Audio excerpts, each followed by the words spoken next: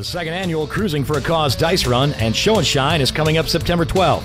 Get your hot rods and bikes ready. Registration is at 9 a.m. and the dice run gets underway at 10, leaving Sabre Specialty in Mitchell with stops in Plankinton, Weston Springs, Woonsocket, and Letcher before returning to Mitchell. The Wolfpack will be leading the way, and there will be great prizes for winners. Cruising for a Cause is a non-profit organization which this year is raising money for G's Trees Memorial. For more information, find Cruising for a Cause on Facebook.